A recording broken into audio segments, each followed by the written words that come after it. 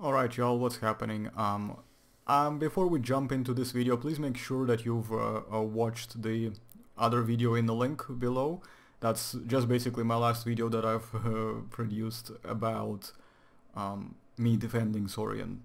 Now, this is a follow-up because it seems that some people are not very clear about what was actually being brought to the attention. Now, I don't know if this has anything to do with the fact that the people or person, whoever here, have not actually watched it to the end or listened to the points that were being brought up.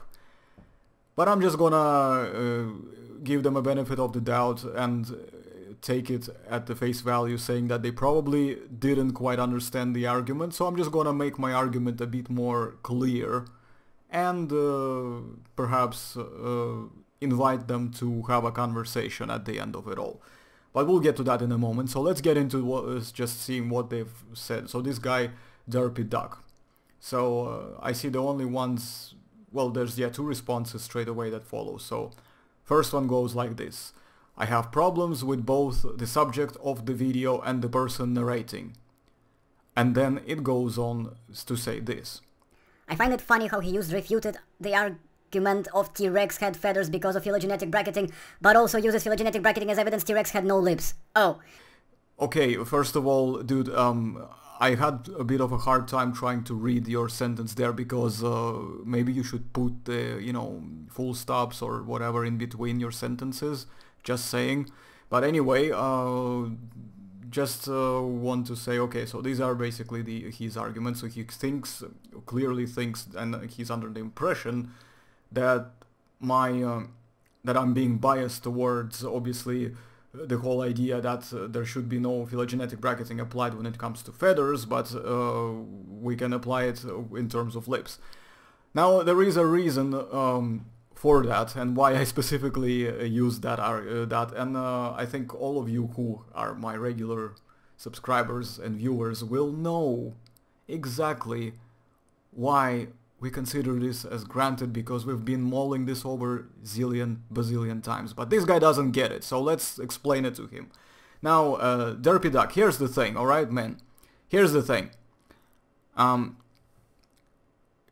You see, phylogenetic bracketing only works and is applied as a way to organize taxa based on their relationship, and if we are going to use this to reconstruct something like a T.Rex integument, we go by what we know from the closest available evidence, right?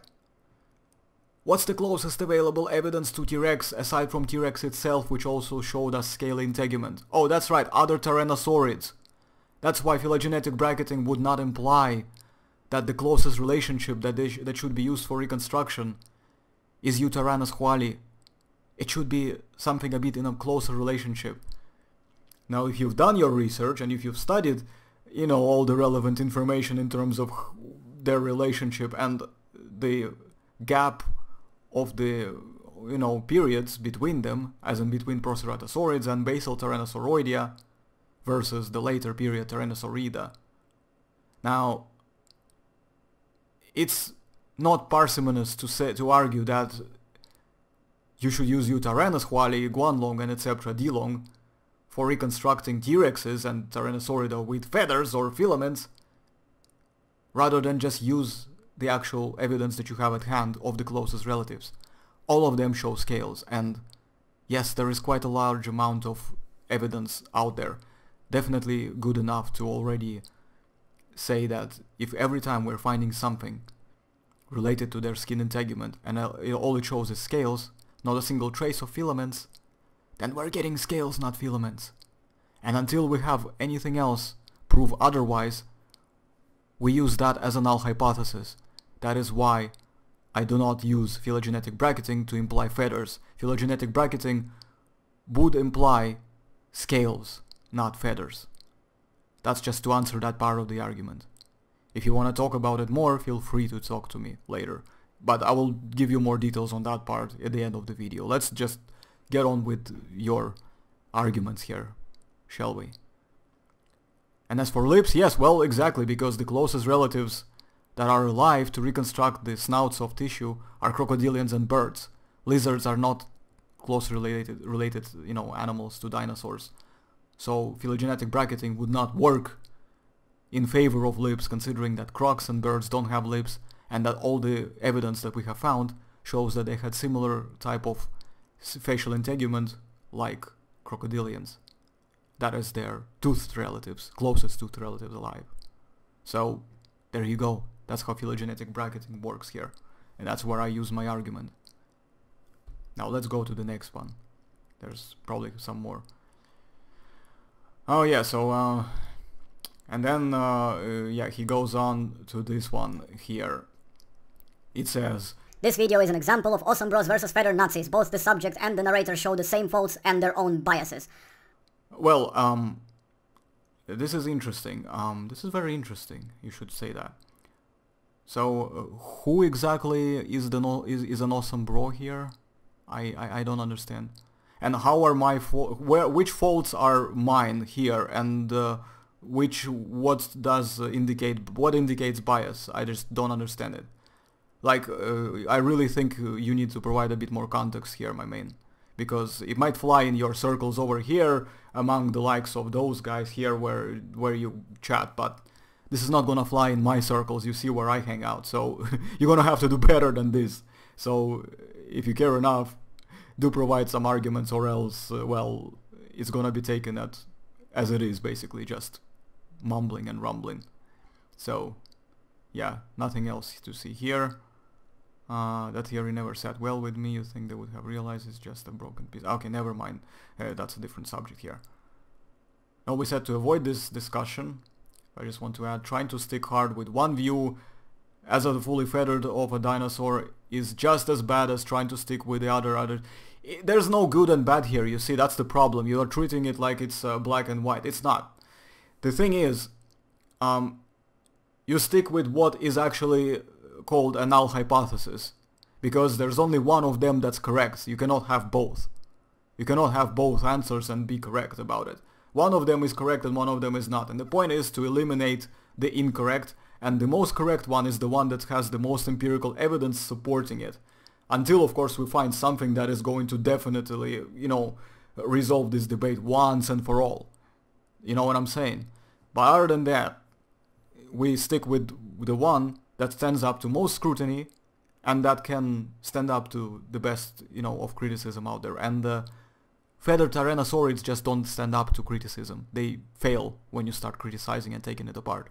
Scaly tyrannosaurids, however, they do stand very well against criticism. So there is that. And let's see what else.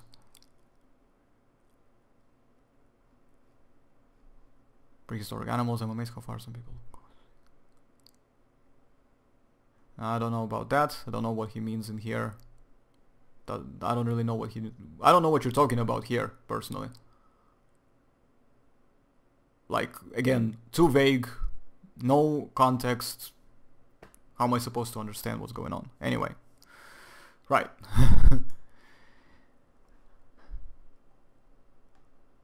Now, here you said, yeah, you have problems with the subject of the video and the person. So what are your problems exactly with me, because I'm the one obviously narrating it, and the subject of the video? What are the problems? Can you explain what the problems are?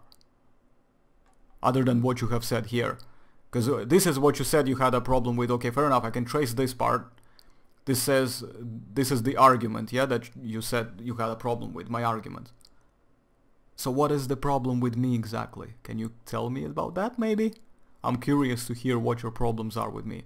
So, with that in mind, I tell you what, my dear subscribers, post your comments down below and let me know when are you most available throughout next week. Like, my best days to do these kind of things are usually Wednesdays and Thursdays. So, I don't know about the time yet, but let's say either of those days next week, and I will definitely post an update once I know for sure. Let's do a live stream and let's talk about this. And you, Derpy Duck, by the way, are welcome to come along and have a discussion with me about that. And you can tell me directly via live stream, that is my live stream, on my channel, what are the real problems that you have with my video, which I don't mind at all discussing. If you have a problem, let's discuss it. And exactly what are the problems that you had with me. Because I was the narrator, so you said you had it with the person narrating, therefore me, right? So what problems do you have with me? So come by over there and let's discuss it. I don't want this to be buried in comment section somewhere under the videos. I actually want people to be able to see these conversations because I think they are important conversations to be had, and I'm open to them. I definitely am. So, and let's just see what happens. If you're on the right side of things, then chances are I might learn quite a lot from you, in which case kudos to you. If it's the other way around, then I hope you would have it in you to basically admit to where you were wrong and learn something from that too. It's a mutually beneficial experience. So, I definitely say you have quite a bit of time, you have about a week or so to think about it, so think about it.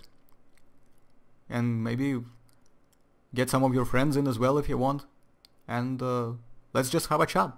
Let's just have a chat. I mean, we should really be more inviting to have conversations rather than alienating.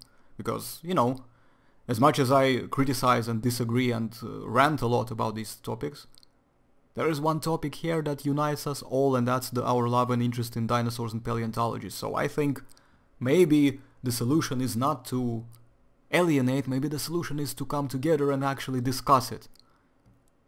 I'm just putting it out there on the table. I'm open for it. I think my subscribers will also agree and appreciate that as well. And will be happy to participate. And I'm sure you would be happy to participate if you definitely were, you know, if you have something to say, because I'm giving you the benefit of the doubt here, okay? So definitely think about it. You got about a week, and if you are interested, then by all means show up on my live stream and let's have a look. Just make sure you introduce yourself so I know who you are, and let's talk about this. Let's discuss it. Alright? In any case, I hope I made my points very clear.